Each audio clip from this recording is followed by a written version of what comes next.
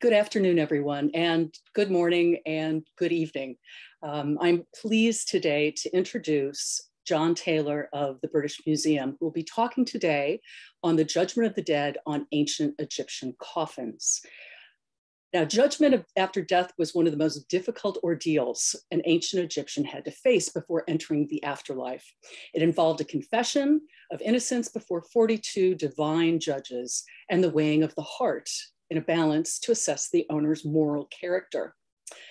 Dr. Taylor's lecture will be The Threshold of Eternity, the Judgment of the Dead as Represented on Ancient Egyptian Coffins. And for those of you that don't know John, he is the assistant keeper or curator of Egyptian art at the British Museum, and arguably one of the great experts on coffins. And before we go into the lecture, I'd just like to talk a little bit about Dr. Taylor. He received his PhD in Egyptology from the University of Birmingham in 1985 and joined the British Museum in 1988. His main area of expertise is the funerary archaeology of Pharaonic Egypt, with particular focus on coffins of the New Kingdom, Third Intermediate Period, and the Late Period. Now, within this field, he conducts research into the dating and evolution of coffins and focuses on the paleographic and stylistic evidence to better understand the working environments in which coffins were produced. He has also been closely involved with the non-invasive study of mummies using CT scanning and 3D visualization techniques. His wider research interests include the history and prosopography of the Third Intermediate Period, metal statuary and its manufacture, and the early history of the British Museum's Egyptian collection. His current projects concern the catalog of coffins and cartonnage cases of the 22nd and 23rd dynasties. And he's also editing with Marie van den Busch a multi-authored volume, Ancient Egyptian Coffins, Craft Traditions and Functionality. These are the proceedings of an international colloquium that was held at the British Museum in 2014. And one project that I am particularly interested in, he is also participating in the study of organic residues on coffins, cartonnage cases, and mummies in collaboration with Margaret Serpico and others. This lecture is presented in conjunction with the 2023 exhibition Life and the Afterlife, Ancient Egyptian Art from the Senusret Collection. It is a lecture sponsored by the Forward Arts Foundation, Dr. Ira and Mrs. Linda Rampel, Sandra Still, and Emily Katz. So and one piece of housekeeping before John gets started. Please, if you have any questions for Dr. Taylor, please write them in the Q&A, and I will go ahead and moderate the questions for Dr. Taylor. Thank you.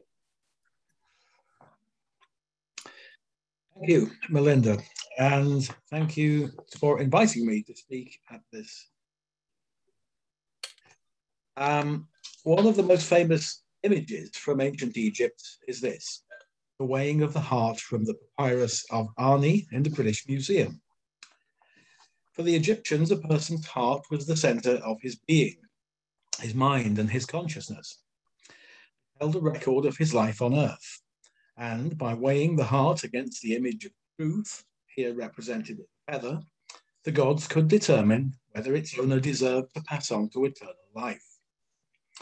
It shows us that in the 13th century BC, the Egyptians had evolved the concept of personal accountability, the idea that one's acts in life could determine one's state after death, and that reward or punishment would follow.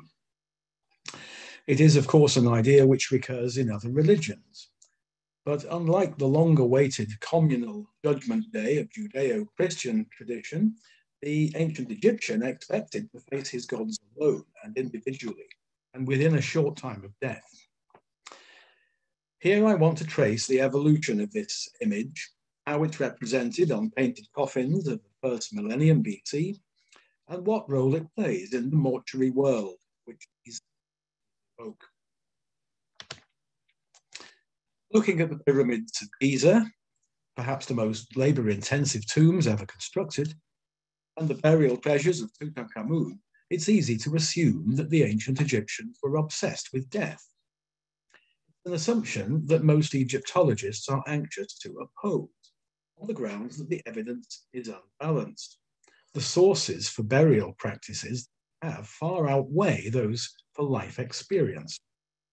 But there is no doubt that between about 2500 BC and Egypt's absorption into the Roman Empire in 30 BC, the inhabitants of the Nile Valley left more writings about death and its consequences than any other people of the ancient world. Egyptian texts and images reflect many different approaches to death, both positive and negative. Among negative views, death is perceived as dissociation, dismemberment of the body, dispersal of the constituent elements of the person. It can be seen as social isolation, separation from family and social group, and as the great enemy, the violation of harmony and order. These views are counterbalanced by interpretations of death as transition, return, and mystery. By mystery, I mean having access and initiation into a divine realm unknown to people in the living world. Now, of course, these are the attitudes of a small literate elite, probably not more than 5% of the population of Egypt at most. And how the peasants in the field imagine death, we can never really know. Within the framework of their religious beliefs, the Egyptians' response to death was to refuse to accept it as the end of existence. They accommodated it into their worldview by treating it as a threshold, a transition to a further stage of human experience. Relatively secure in the stable environment of the Nile Valley, they were constantly aware of the repeating cycles of the natural world. Motions of sun, moon, and stars, the annual Nile flood, the growth and death of vegetation. They found everywhere metaphors for birth, death, and rebirth. So as an integral part of creation, why should not human life also be renewable? To ensure rebirth, certain prescribed patterns of behavior have to be observed. Just as the gods must be placated with the performance of regular rituals in temples, the dead were treated as godlike beings and became the focus of ritual and cult activities, which grew increasingly elaborate over time. Death was followed by a period of mourning, with public expressions of lamentation, while the deceased underwent a process of transformation. The physical body was cleansed and reconstituted as a divine image, noble body, which we call mummy. It was conducted in procession to the tomb on the day of burial, with more displays of grief, and subjected to rituals under the life-giving rays of the sun. The crucial ritual, the opening of the mouth, aims to reanimate the person and reconnect to the elements of his being, both non-physical and physical. The sense organs in the face, eyes as well as the mouth, were symbolically opened by contact with magically charged implements, restoring the person's faculties and consciousness. The individual being was recreated, and he was reintegrated into the structured hierarchical world in which his status was an important part of his identity. A cult was established at his tomb to provision him and supply his material needs. He could now enter the next world. The dead entered the realm of higher beings, gods and divine entities, both benevolent and hostile. And this journey is often illustrated in books of the dead. You see gods guarding gateways to the beyond, the dead person confronting hostile creatures like crocodiles, escaping from a net to make sure that he has free access to the next world. Very important was for the dead to demonstrate their worthiness in order to gain access to the beyond and to meet the gods face. They would need to prove their mastery of sacred knowledge, their ability to use magical powers. This would enable them to gain free access and avert disaster order to reach the supreme gods Osiris and Re, and enter the eternal paradise, field of reeds. And this is how, in the Papyrus of Ani, the field of reeds, the kind of perfect version of Egypt as an agricultural paradise, right?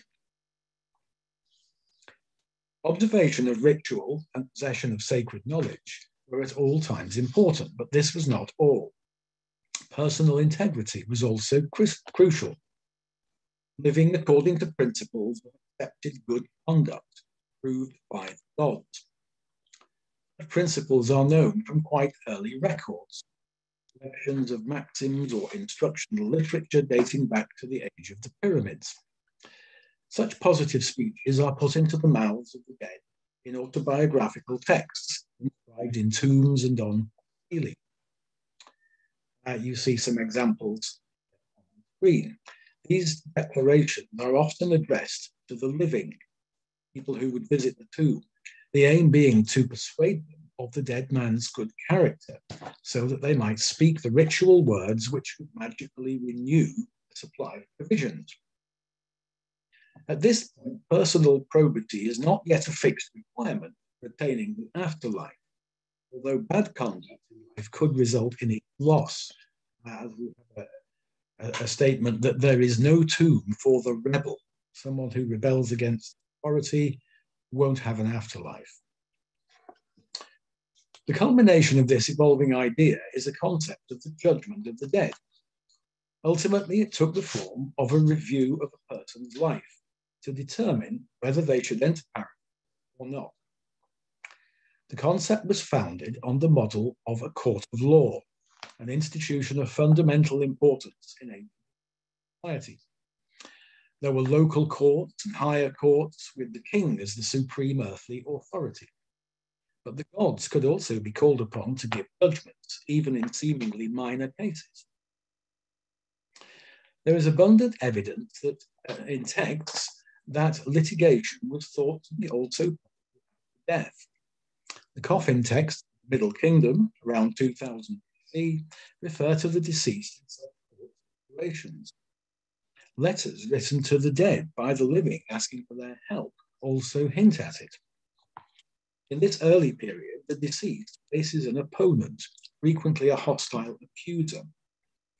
Such litigations also feature in the myths of the gods, most famously in the mythology of Osiris, Horus, and Seth. Vindication is the positive outcome that is sought. In these earlier sources, vindication of the judgment after death is seen as the means of restoring the dignity of the dead person and re-establishing him in the social context. As such, it is a counterpart to the restoration of the physical person through mummification and provisioning. The Egyptologist Jan Assmann, who has studied these texts in depth, has summarized this in the sentence, vindication was moral mummification. In other words, the judgment of the dead was a crucial part of the rebirth. However, the early descriptions of these judgment scenarios do not yet include the notion of accounting for one's life. It's unclear exactly when that idea developed. It's often been suggested that one of the earliest references is in the Instruction for Mary Carre, a wisdom text addressed by a king to his successor, probably composed in the Middle Kingdom in the early 2nd millennium BC. The scenario is that of a tribunal of the gods, which man faces after death. Trust not in the length of the years. They view a lifetime as but an hour. When a man remains over after landing, that's death, deeds are set beside him as a sum. Being there lasts forever. Fool is he who does what they require. He who reaches them without sin will be there as a god, striding freely like the lords of eternity. So the review of one's life concept is here in an embryonic form, but not yet the idea of freeing oneself from sin. That emerges. First clear references to the fully developed concept come towards the end of the Middle Kingdom. 13th dynasty, about 1720 BC, with the emergence of a spell mentioning the heart and the balance. The dead person speaks to his heart. Do not oppose me as a witness. Do not oppose me in the tribunal. Do not lean against me in the presence of the balance. The text is inscribed on scarab-shaped amulets, which sometimes have a human head to emphasize the close connection between a person's heart and his individual identity. About 200 years later, in the New Kingdom, this spell was incorporated into a repertoire of magical and ritual texts. The Egyptians named the spells for going out by day. That is, spells which ensured that the beneficiary would live again and move freely from his tomb to receive the life-giving rays of the sun. Of course, we call this collection the Book of the Dead. The Book of the Dead is a repertoire of words of rituals and collections of sacred knowledge, which equips the person with magical power. Among its approximately 200 spells is the one just mentioned, the longer one, number 125, plus the now famous image of the judgment. These sources provide the fully articulated picture of the Egyptian judgment of the dead. In this conception, he must account for his life before the supreme judge, usually Osiris, the god who survived death to become ruler of the underworld. But sometimes the judge is Re, the sun god, who crosses the sky by day in his boat and by night journeys through the underworld, and like Osiris, experiences a regeneration. These two gods are both distinct entities and also a unity. By night, it was believed that they met and merged and were regenerated in the form that you see here, ram-headed, mummy-shaped. And in this regeneration, they channel the power to renew all life on Earth. The two spells, 30b and 125, together with the image that we were just seeing, give the details of the judgment. It takes place in a hall of audience, somewhere in the undefined regions beyond the earthly realm. Exact location is not specified. This place is named the Hall of the Two Marks. That's two goddesses who personify what is right or true. Mart is the principle by which the correct behavior is judged, both in earthly court and in the divine tribunal. And on this early image, you see the two figures of Mart, the female figures at the top, the image there. The deceased enters the hall and speaks to 42 judges, each by name. That's a demonstration of his knowledge, which gives him power. And to them, he has to deny guilt of a whole list of sins. The assessors are fearsome monsters, names suggestive of their role as punishers, breaker of bones, eater of entrails, strange, frightening names. And the sins that he must deny are a mixture of crimes against humanity, society, and the gods. By making these declarations of innocence, he separates himself from acts which would bring down divine punishment. Knowledge of the correct form of words ensures a positive outcome. Personal character is now tested on the balance. Anubis, supervisor or lord of the balance, weighs the heart against an image of art, here shown as a feather. Art embodies the person, the seat of the intelligence, and contains a record of the owner's life. If the heart and Mart are in equilibrium, the life has been well spent. And the god Thoth, the ibis-headed figure here with the scribal palette, declares, his deeds are righteous in the great balance, and no sin has been found in it. Then we have the great company of gods that you see at the top here. They announce the consequence.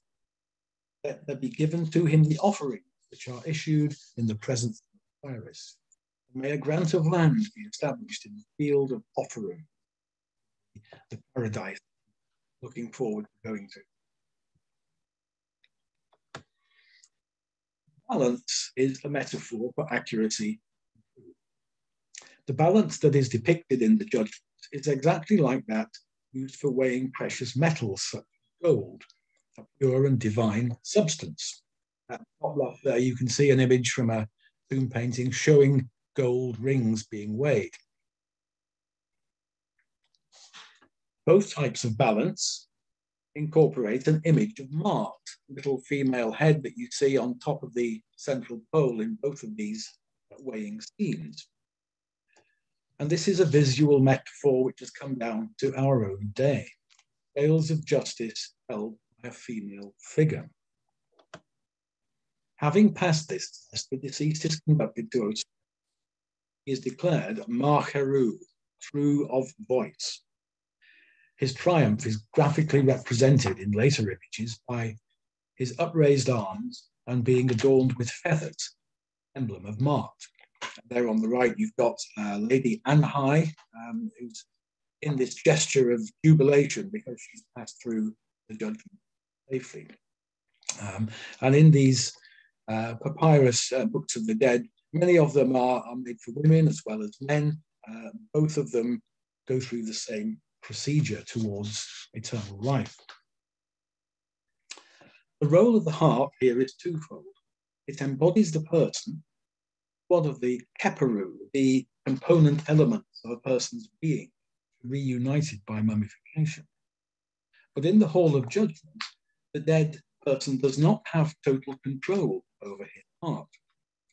And the spell 30b that we're looking at alludes to the alarming possibility that the heart might speak from the balance, revealing to the gods its own sins. The spell is designed to prevent this. The fear is very real because if the dead person is found wanting, handed over to Ammut, devourer, a creature that's partly crocodile, partly lion, partly hippo, that is waiting by the balance to devour him and devour his heart if the weighing doesn't. Here, for the first time, is the clear distinction between reward for life lived well and punishment for life lived badly. And it raises an interesting question. Are the principles enshrined in these spells used simply as magical knowledge to avert disaster, weapons with which the deceased can circumvent punishment by the god? Or do they represent the emergence of a true ethical code of behavior for all men to follow? If it's the latter, then this is a turning point in human. Certainly Jan Assmann favored this view, pointing out evidence that some Egyptians tried to live by these principles. I'm not denying this, but the viewpoints, of course, are not mutually exclusive. And I would like to try to show that the words, and particularly the image of the judgment, were indeed of immense significance as magic to gain eternal life. The spell 125, showing the weighing, appears at the moment when the Book of the Dead is created as a physical entity, in the sense of the emergence of papyrus book rolls containing funerary texts to be grave. This happened about the joint reigns of Hatshepsut and Thutmose III around 450 BC. There you see Hatshepsut in the middle, Thutmose top right. And it was a period of strong centralized government, economic prosperity, and rapidly evolving mortuary practice. Period of the famous temples there at Deir el-Bahri, at the lower right. On papyri, the judgment often occupies a central position, indicative of importance. As we know, the texts and images are there to equip the deceased with knowledge, to effect the desired outcome through the magical power inherent in the image. The papyrus roll is the primary medium for such texts, the one most directly associated with speaking of the words aloud, the chief way of making it work. For the same reason, the images and texts began to be placed on the walls of tombs in the New Kingdom. As with the contents of the papyri, this is not only a way of giving the deceased direct access, but also a means of making them eternally effective. In New Kingdom tombs, the judgment scene first appears in the reign of Amenhotep III, about 1370. So it's about 100 years after they first appear on the papyri. On the left there, you can see an early example of the weighing of the heart shown in a tomb. Depictions are at first restricted to the weighing scene. In the following period, they are expanded, both on papyri and tomb walls, with scenes of the deceased led to the balance and afterwards conducted to Osiris. In front of Osiris, in this scene, we regularly see 4 sons of Horus on a large lotus, that on the right here. And although these 4 gods are mostly familiar as the guardians of the body's internal organs, in the judgment, they play a role more related to the renewal of life. The lotus they stand on refers to the myth, the birth of the sun god as a child from a lotus, emerged from the primeval waters of the moon. Lotus in Book of the Dead 125 is sometimes even shown springing from a miniature primeval water, which is what we have in this on the right.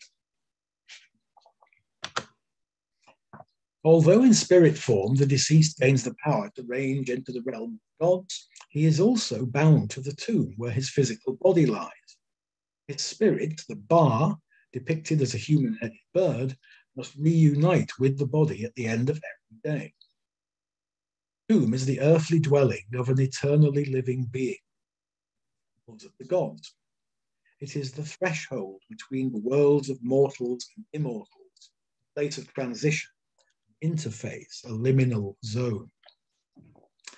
The judgment also represents transition, also a liminal phase, a place of acceptance or rejection, reward or punishment, eternal bliss or agonizing damnation. Both possibilities exist there.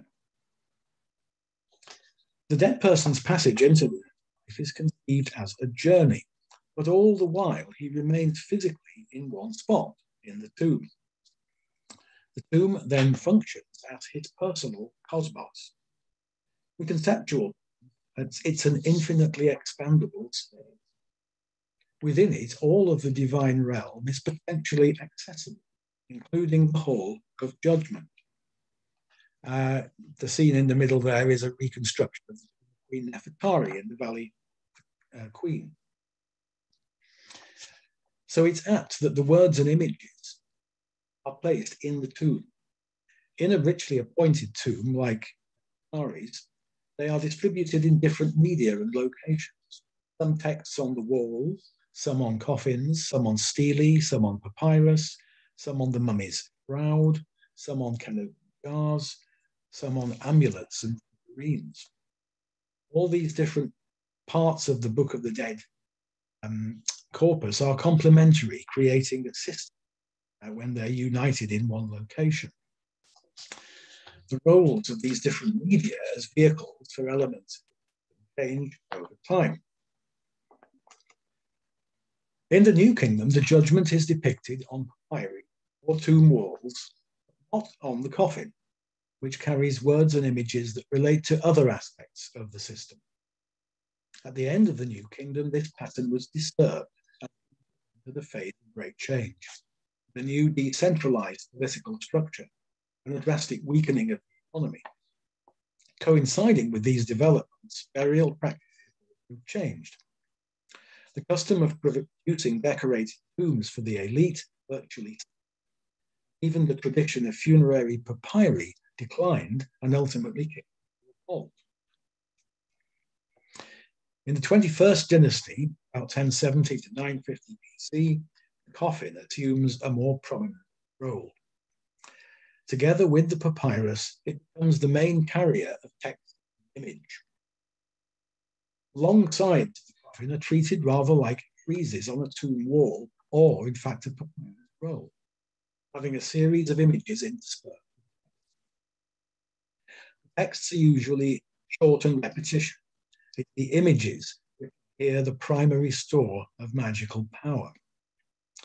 The need to economize on space produced a tendency towards miniaturization of images and a deliberate abbreviation of potent spells and vignettes. Among the themes from the Book of the Dead, which stand out most prominently, the judgment, often located at the end of one of the long sides of the coffin. Here on the lower image, you can see it towards the right-hand end. Here we've got another two images of this type from coffins.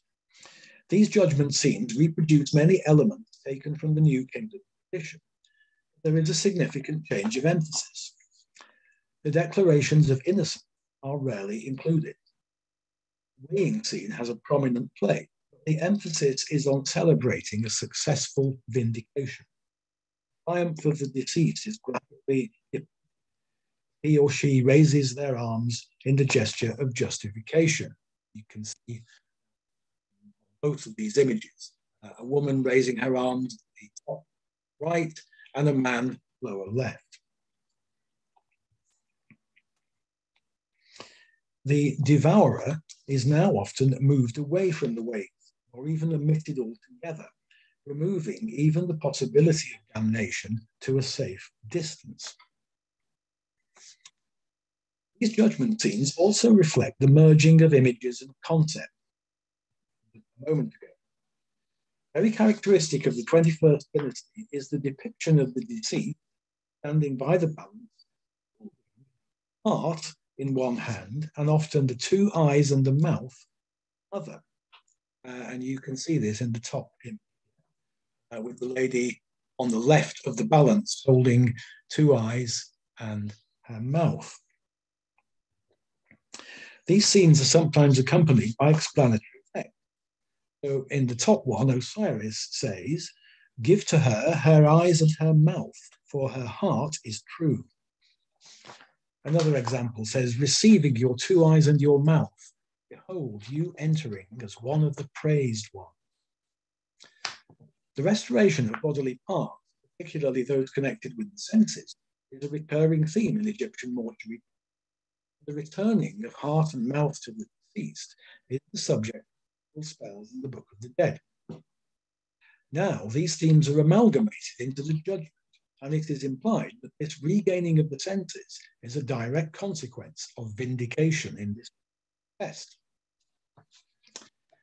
Next slide will show you two heads of mummies, just to warn you of that. One may consider here the possibility of a conceptual link between the judgment images on these coffins and papyri and some features of the treatment of the mummy period. In the 21st dynasty, the embalmers made special efforts to restore full integrity to the body, not only inserting packing material through incisions in the skin to imitate the substance of living flesh, but by replacing the internal organs back inside the chest and abdomen after preservation. And most striking of all was the treatment of the eyes. In earlier mummies, like Moses IV there on the left, the eyelids are closed. In the 21st dynasty, not only are they open, artificial eyes made of stone or glass are inserted, producing a startling effect of animation. This is the visible sign of a person who has passed through judgment, as a complement to the mummification process. Interestingly, on the coffins of this period, with their strong yellow varnish and brilliant colours, a frieze of cobras and feathers encircles the top edge of the case. And this makes direct reference to the Hall of Judgment. Of course, it's mark or truth whose emblem is the feather. And in texts, we're told that the walls of the Hall of Judgment are made of living serpents. So this frieze along the top is clearly making reference to the Judgment Hall. This reminds us that the coffin was not simply a surface for the reception of images. The object as a whole, like the tomb, was a cosmogram, a kind of miniature universe, incorporating the realm of the beyond. The place of judgment was one part. After about 200 years, and now about 950 BC, another phase begins with the advent of the 22nd dynasty. This phase is marked by a relatively sudden and dramatic change in the style of coffins. The old yellow varnished style, with jewel-like vignette, goes part of fashion. And now an elite burial assemblage comprised 2 or 3 wooden coffins of somber design and simplified decoration. The ones on the right, and these contained at the core a mummy enclosed within an envelope of cartonnage, pliable material made from laminated linen, glue, and plaster. There's an example there on the left. This envelope, brilliantly painted, was simultaneously the outer surface of the mummy and the innermost layer of a nest of coffins. And these cases were actually laced together at the back like a shoe. You can see that in the right image there. Not only the physical structure and colouring of the coffin changes at this time, the religious iconography shows emphasis. The judgment scene almost disappeared for a time. As we will see, the concept is still present and is hinted at in more subtle ways.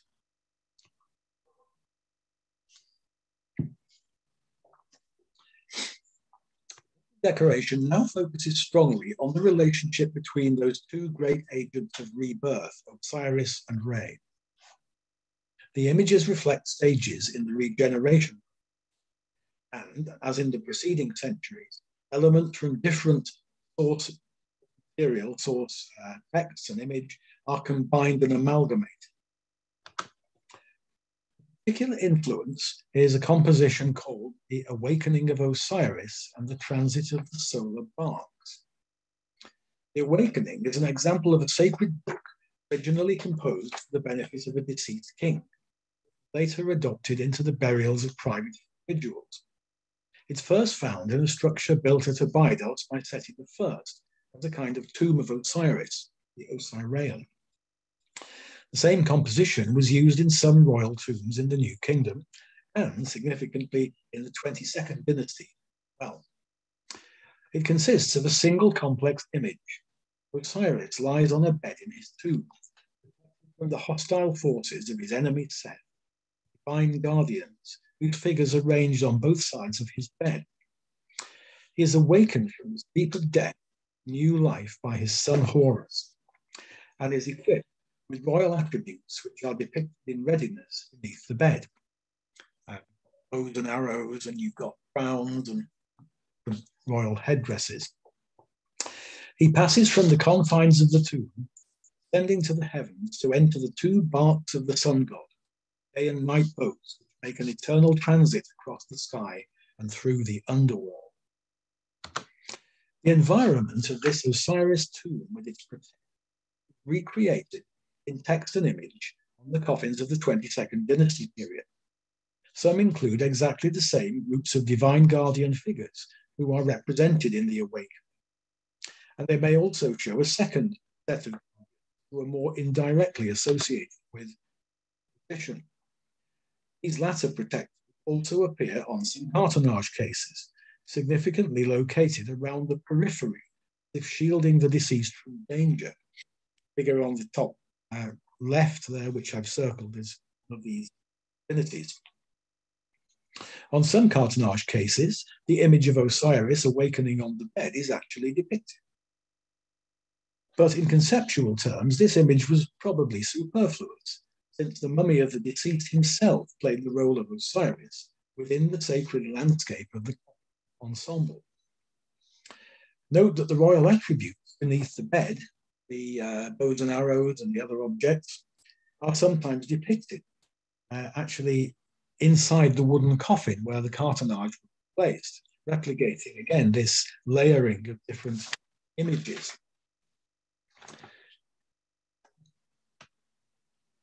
Prominent images on the cartonnage relate to the Osiris deceased's passage to the sky to take part in the solar journey. Winged figures that you see on the breast there, on the left, are images of the sun god undergoing transformations as he travels across the sky. And occasionally his day and night boats are themselves depicted, as you can see on the right, on the shoulders of this mummy case. This conceptual model has antecedents in mortuary liturgy, texts which date back to the Middle Kingdom. Texts represent a ritual scenario in which the body of Osiris is mummified and is then protected by divine forces. It lies on the funerary bed during the night before the funeral. It's a moment of vulnerability. Forces of the hostile death might attack. In this version of the regeneration process, mummification is followed by the ritual enacting of vindication of the deceased, judgment by the divine tribunal. And this is a preliminary to his entering the sun god's baths. These liturgies make clear that we are dealing with a kind of tripartite process: physical restoration and reanimation of the dead person, then vindication through judgment, and then access to the eternal cycles of the sun god. The canonical image of the awakening and transit in set of the first Soterion and in the later royal tombs not actually include an image of judgment. But the coffins of the 22nd dynasty, which adopt the awakening motif, present visual clues which tell us that the deceased has indeed passed through judgment. Here's an example. Partenage case, 900 BC. A frequent image is the presentation of the deceased through Osiris or Re, sometimes led forward by Horus or accompanied by Thoth. And you see it there at the top, just below the face of the deceased. This scene of presentation is, of course, the conclusion of the judgment, familiar from depictions of the New Kingdom. A further clue is the presence of the four sons of Horus standing on a large lotus flower. See them there, between Horus and Osiris. And we've already seen that these are characteristic of images of judgment. Positioning of the scene on the breast may also be significant, making a direct connection with the heart of the deceased. A second very telling allusion to the judgment, only found on coffins in this period, is the depiction at the throat of an image encapsulating the idea of vindication. Often it's an image of Mart, the little seated goddess figure. You see it there on both of those cartonages, positioned at the throat. This, of course, is an image which could be worn around the neck by a person who's just passed through judgment. And you see it there on the left. The lady Anhai, who we saw earlier, is raising her arms. She's passed through judgment. She has hanging on her upper body an image of Mart, very similar to the ones painted on those faces.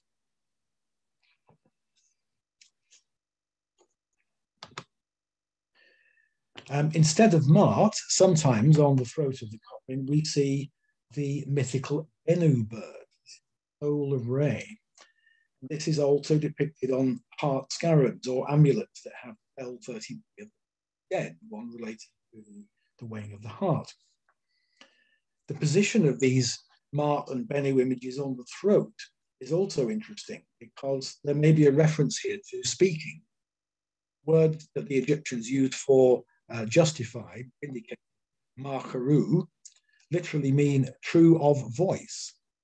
Of course, the voice comes from the throat, and if you have an image related to truth in that position, there is a symbolic message here. It's conveying the idea that the deceased person is true of voice, has been vindicated, they've passed through judgment. Although the judgment has played a crucial role in this regeneration, it's remarkable that on these 22nd dynasty coffins, the most distinctive aspect is omitted. The balance scene is hardly ever represented. And on the few examples where it does appear, it's reduced to a small scale and a peripheral location. So the emphasis is not on the process, on its successful completion.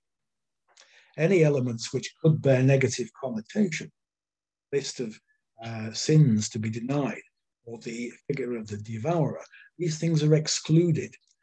Even the scene of the balance, with its possibility of a bad outcome, avoided as much as possible, almost as though they're taking extra precautions here to exclude any possibility things may go badly.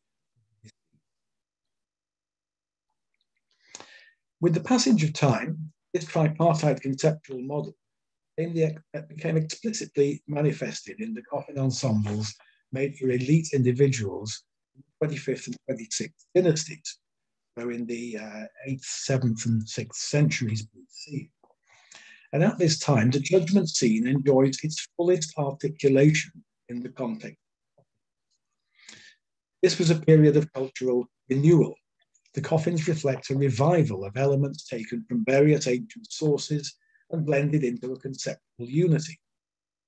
It's a system which can only be fully understood from a study of complete coffin ensembles, in which the symbolic meaning of the various component parts can be demonstrated. These sets of coffins usually comprise three elements. The outer coffin is rectangular in shape, with a vaulted top and posts at the four corners. This form replicates the appearance of the Osiris tomb, the awakening image. The inner coffin is a fully three-dimensional image of the revivified Osiris, incorporating a plinth and a back pillar, so that he possesses the capacity for physical resurrection. The images of protected deities and their speeches, which cover the body of the inner coffin, on the right here, signify that he is still within the scenario of the nocturnal vigil, needing protection from a variety of entities. Here's another assemblage of the same type. The middle coffin is the one of most interest to us here.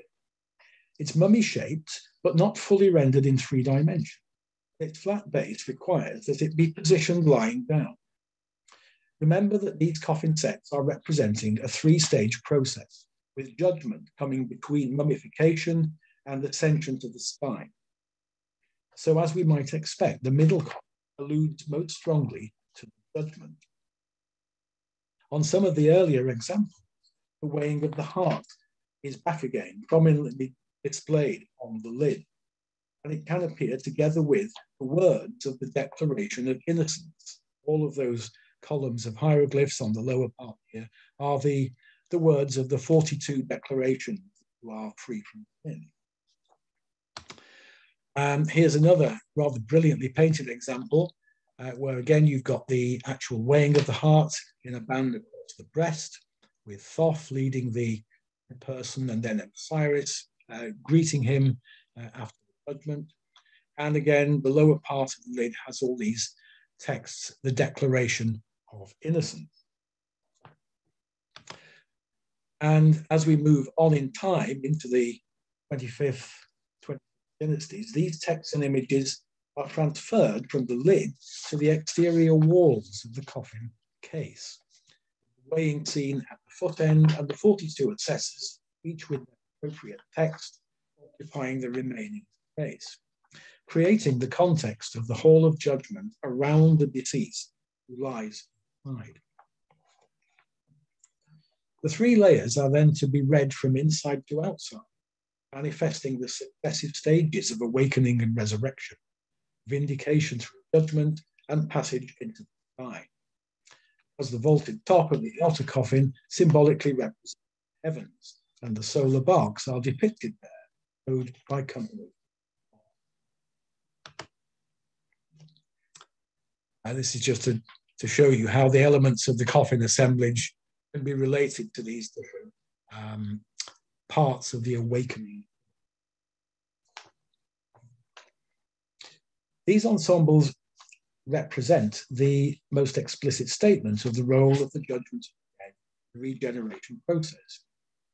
Probably no coincidence when the judgment is depicted in full detail again, the elusive references of the Mart and Bennu images, or on the throat earlier on, they no longer appear.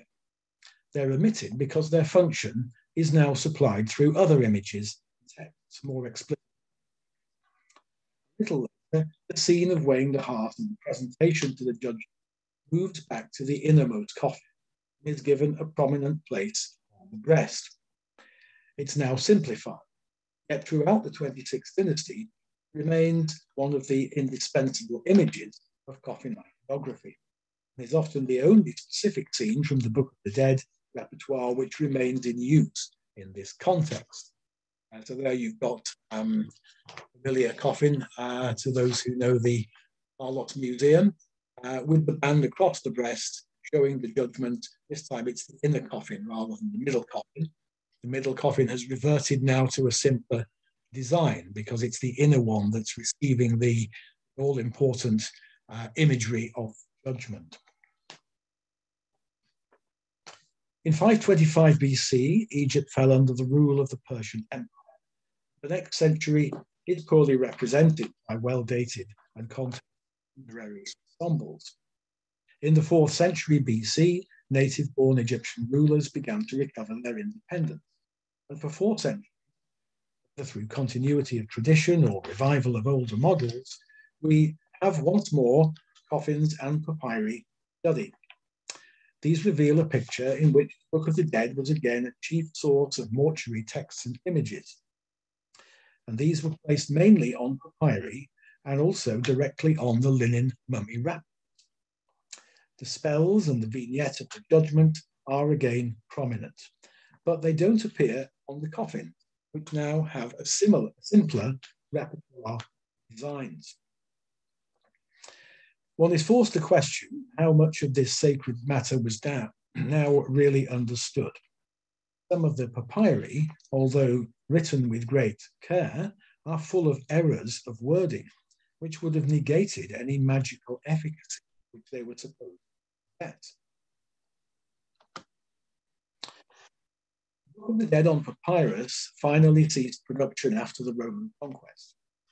At that time, judgment made its last fleeting appearance on Egyptian coffins, and probably these images were copied from earlier examples. This is one of the very last known instances. You see the balance there again.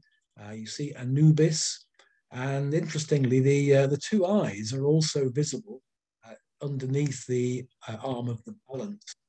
Whether that alludes to that much earlier idea of restoring the sight of the dead as part of the judgment, we don't know.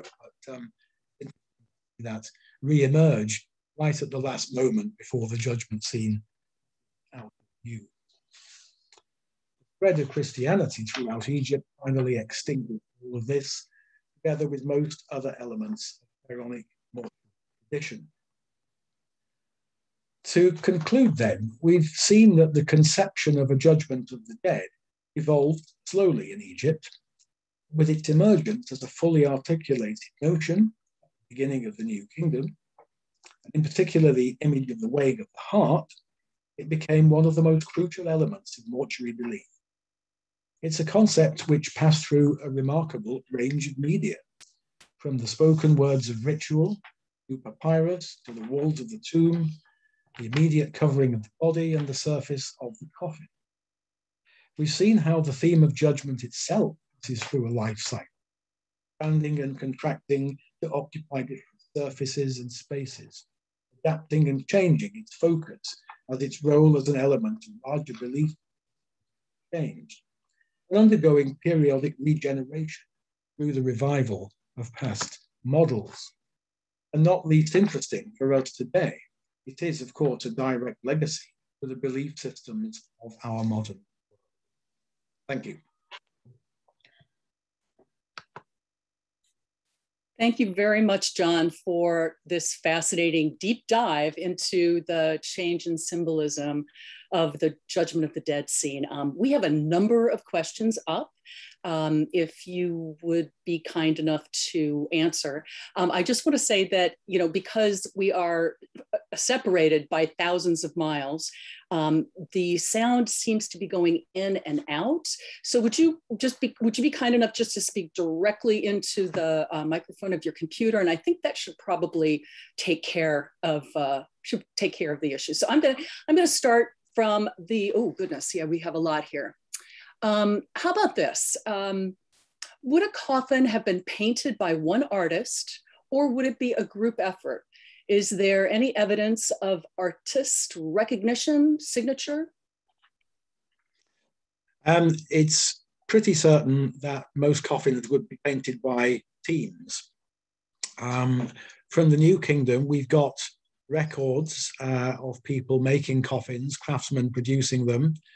And there's one interesting scene in a tomb showing coffins being made, and it's happening in a context of production of a wide range of different objects. So sometimes, in fact, on coffins, you can tell that you've got different artists' hands. The figures on one side are slightly different in style to the figures on the other. The inscriptions look different on both sides. Sometimes you've got the kind of paint can differ on different parts of the coffin. So generally, it would be a team effort, certainly, yes. Great. This is so. Someone asked, "Do you have a favorite coffin?"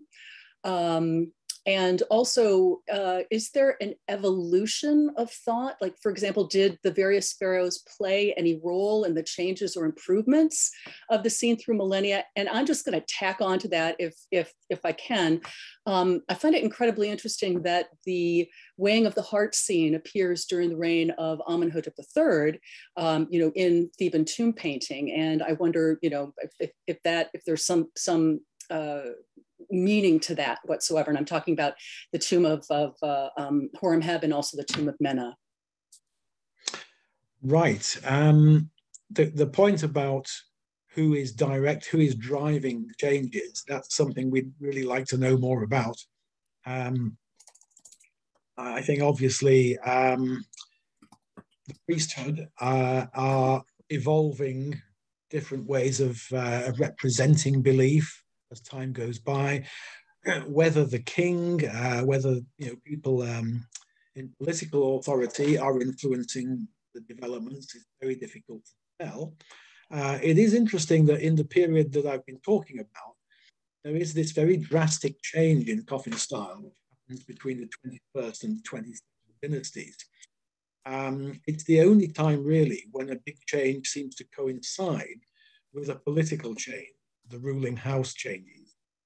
And at the time the new coffin styles suddenly appear, you have the emergence of a very strong ruler from a new royal family, Sheshonq I. And it's been speculated as to whether this is one moment where political influence is coming in. It's thought that up to that point, maybe people, non-royal individuals, were kind of taking over too many of the privileges of the royal burial outfit, perhaps taking over too many of the images and texts that should have been reserved for the king. Possibly the king at this moment steps in and said, okay, back on. But this is speculation. Unfortunately, we don't know very much. The thing about the date at which the judgment appears in the tombs, yeah, it's quite interesting. Whether there is a development here because of the rapidly advancing ideas in religion more generally during the reign of Amenhotep III, difficult to say, but it could well be, I think, yes, that that there is a reflection of the bigger changes going on in Egypt. And someone said, did I have a favorite coffin? I got lots of them, but one of the ones I showed you just a moment ago, the one with the the weighing of the heart across the breast, and then all the declaration of innocence below, very brightly coloured. That's in the British Museum. That is a particular favourite. It's a beautifully designed solution, I think, to the problem of combining this text and image on one. That's great. Well, a number of people are asking, let me just pull this up. Do we know of any cases where a heart failed the test against the feather? And what would happen in that instance? Well, of course, all of these texts and images are designed to produce the right outcome. Mm-hmm. And so they never show, or hardly ever do they show someone failing the test. There is actually an image, a very late one, I think it's early Roman, which shows the judgment going on. And obviously the owner of the tomb, he's passing safely through judgment, but you also see some people who evidently failed. who were being devoured by Ammut, the devouring monster. These people are shown as little kind of silhouette, spindly silhouette-like figures, almost as if they're almost like sort of shriveled bodies, and they are being eaten. So the possibility of that happening was obviously there as a real threat in people's minds. But we don't know of any documented case where someone thought that the person had failed at best, and perhaps was bring torments in the next world. Well, it is fascinating that the heart is always portrayed as being lighter than a feather, and in Damnatio Memoriae, they would come in and just hack out the heart, just doing away, with the judgment completely, and the person's, the person's moral fiber, I guess you could say. Let's see what else we have here. Okay. All right, this is a little bit off topic, but someone asks, your sample coffins did not seem to have the common eyes of Horus lateral to the mummy's head. Is that another feature which waxed and waned historically? Yes, it did. So the pairs of eyes on the side, close to the head, that's something which you find in the late Old Kingdom, the Middle Kingdom, going into the Second Intermediate. It survives into the beginning of the New Kingdom, around the time that the Book of the Dead is coming in. And at that point also, the shape of coffins changes. They're generally rectangular in the early period, then they become mummy-shaped. And when they change to the mummy shape, for a little while, you still get these two eyes painted on the side, and then they disappear. And occasionally they will just pop up again from time to time. You get them just now and again in the 26th dynasty. They don't really fit into the conceptual scheme of the coffin decoration at that period, but the Egyptians were always very keen on hedging their bets and putting different possible ideas about the afterlife together. So it could be that someone revived that idea at a time long after its real function was obsolete.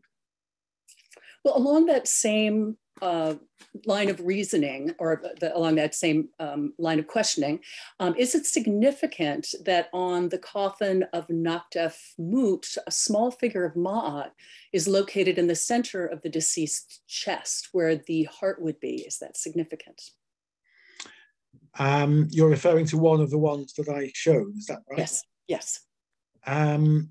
Yeah, the Ma'at figure it would be an example of the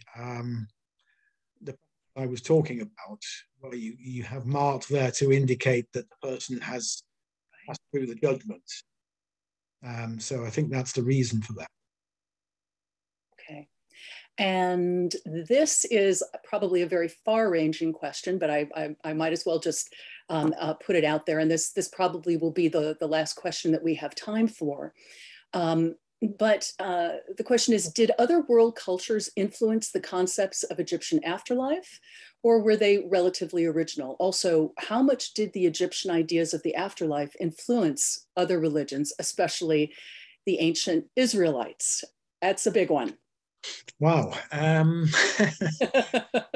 Okay, taking the first part of the question, I think most of ancient Egyptian religion was original, the Nile Valley.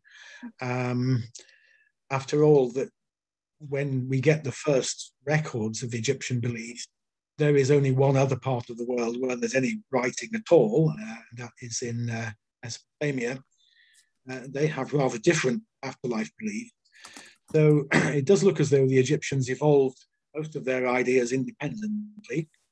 And as for how they influenced other cultures, I don't believe there is a strong influence on religious Israel.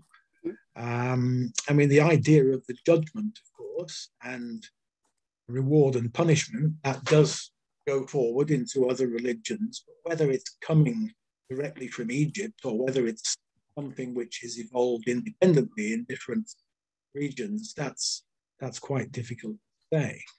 There are certain details, particularly in Egyptian iconography, that we can suspect have passed into later cultures. One interesting thing about the judgment scene is that in some of the later versions, you see Mart bringing the dead person into the judgment, shown as a female figure, but her face is turned away. You see the back of her head. You don't see her face at all. And it's been speculated that this could be the origin of the idea of blind justice, the idea that the female figure that we know of justice wears a blindfold. He doesn't see what it is that she is judging. It's just possible that there is a link there, an iconographical survival from ancient Egypt to the present day. That is fascinating. Dr. Taylor, thank you so much for this lecture. Also, thank you all for your questions, which were wide-ranging and very topical. You certainly, John, have earned yourself a pint now. Thank you. Okay, thank you. Thank you very much, everybody.